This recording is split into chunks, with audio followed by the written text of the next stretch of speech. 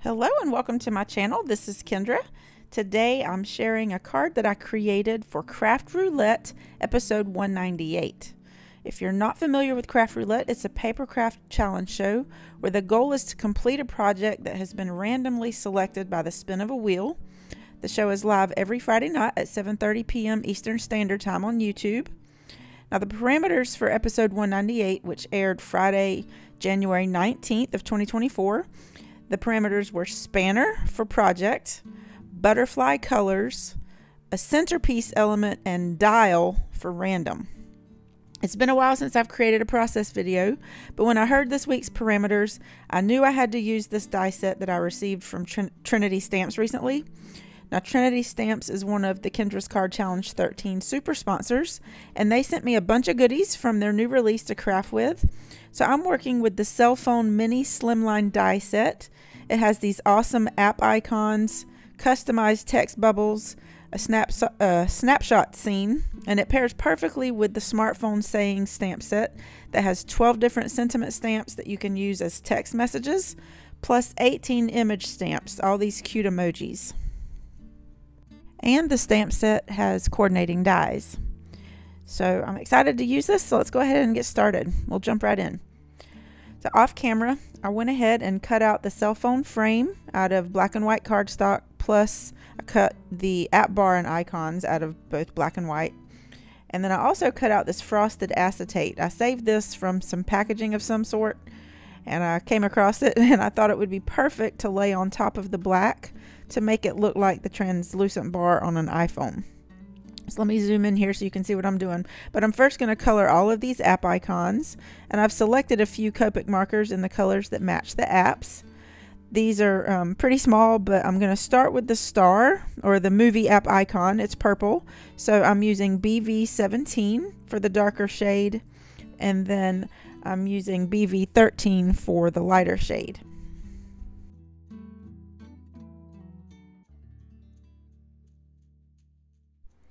Now for the phone and messaging apps, I'm using YG09, and I thought YG01 would work, but it ended up being too light, so I added YG07 on top. And then for the music app icon, I'm using R17 and R27.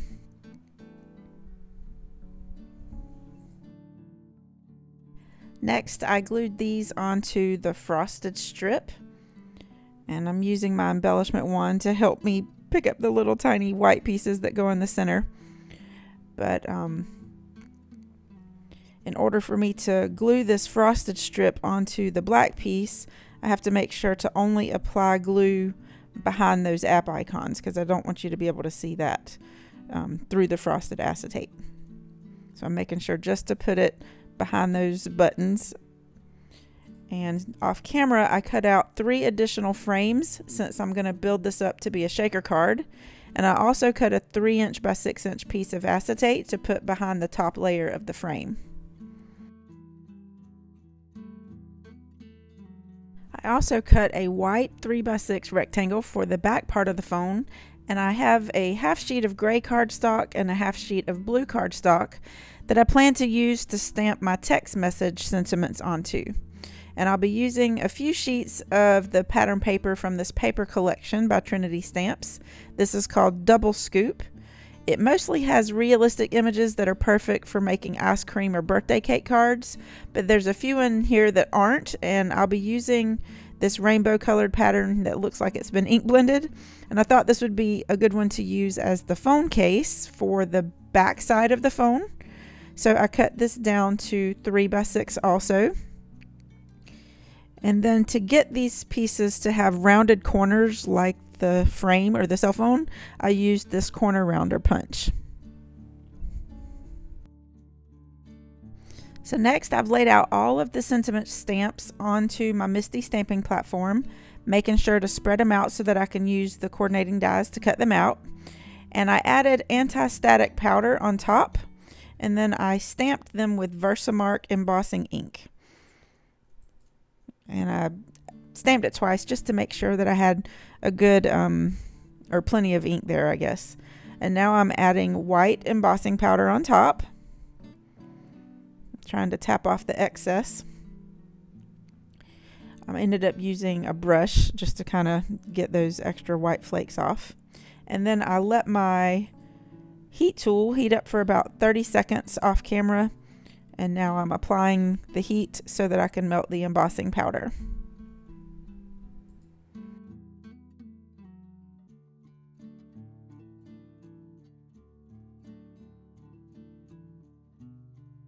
And then I stamped the same sentiments onto the gray cardstock using Versamark Clair Nocturne ink.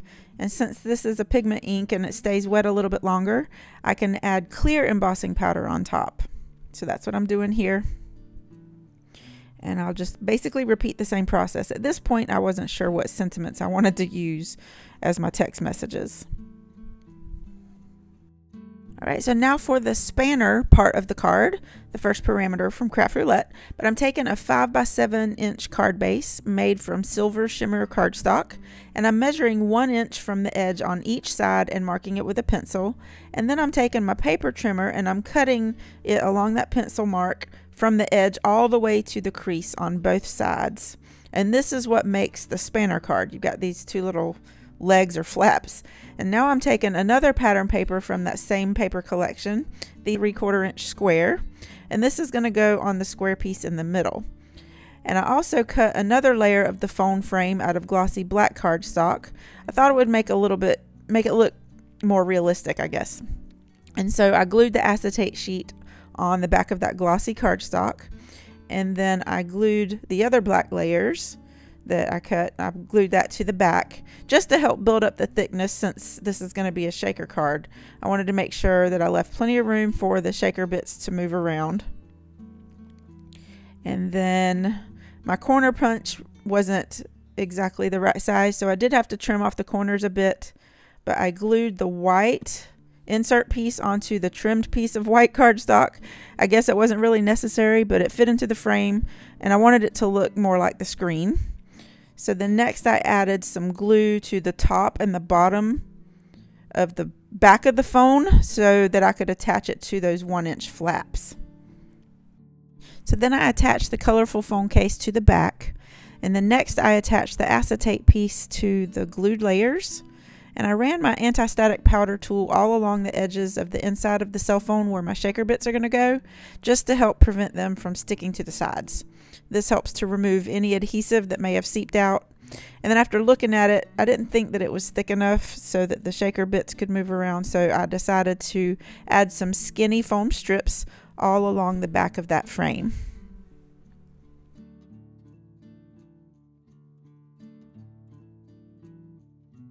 Now for the shaker bits, I'm using the Vibrant Hearts Embellishment Mix, which are these really colorful clay hearts that match the paper perfectly. And I laid them out on the white part and then tried my best to align the cell phone directly on top. So I've removed the adhesive backing and I'm trying my best to get it perfect. And then I laid out my text messages to say, hello, I miss you, let's get together, call me, and you're the best. And that's kind of the order that I did them in. And then I glued those down and I added the little heart to the last message. It's part of the die set and I thought it was super cute. It's tiny, but I think all of these little details really make the card look more realistic. And I just love how this turned out. So in visiting the parameters again, I know I've taken care of the spanner part, the butterfly, rainbow colors, and the dial part. So for the centerpiece element, I decided to add something to the center of the square that's hidden behind the phone. So I glued down the other half of the colorful 3.5 inch strip that I cut down to be 4 3/4 inches, and I put that on top of that striped square directly behind the cell phone so you can't see it from the front. And then I used the larger emoji face stamp from the stamp set and I stamped that onto yellow cardstock and I cut that out with a 2 inch punch. And then I also stamped the little heart in the speech bubble onto white and I used the coordinating die to cut that out and I colored it in red. And then I attached both underneath the phone as my centerpiece. I did that off camera. I also added 2 purple 1/4 inch strips across the top and bottom on the front of the card and then the scrap strips of the stripe paper across the top and bottom on the inside of the card. And of course I added a white square to the inside to have a place to write my message. And this is my finished card. I love how it turned out, and it covers all of the parameters that were spun on the wheel for episode 198. This is just another idea for using the cell phone mini slimline die set. I have lots of other products from Trinity stamps that I'll be sharing with you in future videos, so I hope you'll subscribe to my channel if you're new here and not already a subscriber. As a matter of fact, we have a hop coming up on Saturday, January 27th, where members of the Kendra's Card Challenges design team will be creating cards using products from Trinity stamps and the card sketches from Challenge 13. So I hope you'll join us and hop along for a chance to win a prize. I really hope you enjoyed this process video, and I hope you'll check out Craft Roulette if you're not familiar with it. It's a lot of fun and it really stretches your creativity. If you enjoyed this video, please give me a big thumbs up and leave me a comment to let me know you stopped by. I hope you like my card, and I hope to have you join me here on my channel again soon. Have a wonderful day.